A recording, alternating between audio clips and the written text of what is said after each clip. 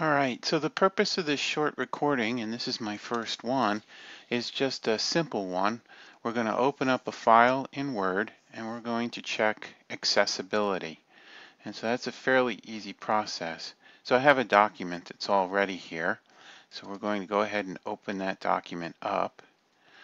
Okay, and so we can see it's one of my course syllabi. And so what I'll do here is I will go over and click on File. And then under File, what you'd like to do is check for issues, okay?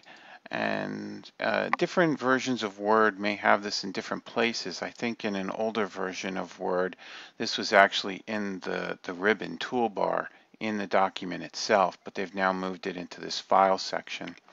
And you can see where you can inspect a document, you can check its accessibility, and you can check compatibility. And so we're going to check accessibility here, and voila, it's done. And as you can see over in the right hand section of the screen, a box opens up that shows you whether you are accessible or not.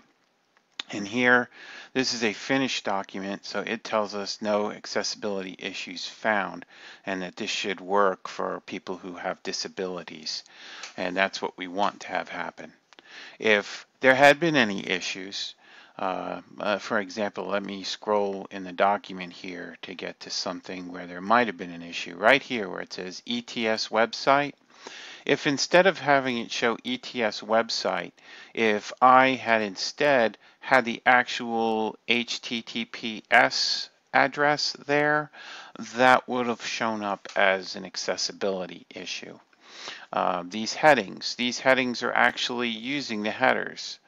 So you could see if you highlight and select it, you're heading 2 here. And so it's important that you put headers into all the documents. This here is header 1.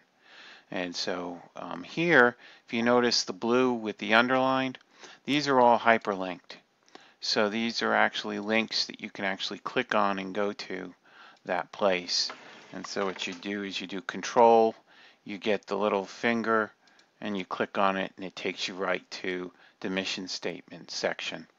And so this way it allows somebody to easily navigate from one section to another. So that's just a simple explanation for how to check accessibility and some of the things that accessibility is looking for.